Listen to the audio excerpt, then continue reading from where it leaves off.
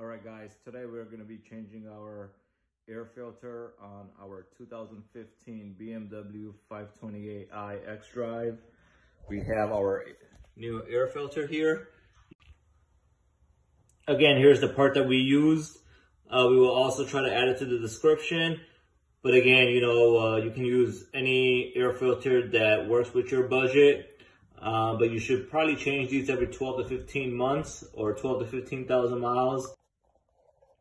Okay, the air filter sits inside this housing, and to remove the housing, there is one clip here which we just push back. Here's the clip. Just pull that back. There's one right here. Pull that back. And then there is one on this side. And we have it loose, but as you can see, we have some obstruction in the way. So what we're gonna do is remove this frame. It's just easier. This is a 16mm bolt, and this is a 15mm bolt. Okay, we remove the frame bar, and as you can see, it gives us enough clearance to take out our old filter.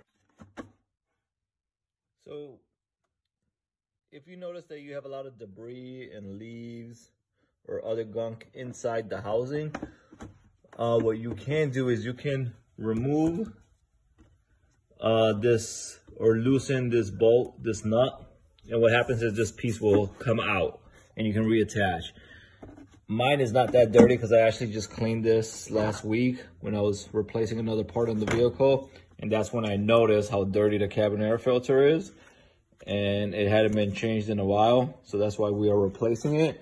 We will obviously match it to the new one that we got just to make sure, they same size, which they appear to be, and we're just going to reinstall it. And it's a pretty simple process. We're just going to put it back and reconnect the clips and put the frame bar back. So we installed the new filter in the housing, and now we are ready to push the clips back in. And that's it, and we will put the bar back on. All right, so we have the frame bar back in. We're gonna tighten the bolts, and that's pretty much it. We are done with this task.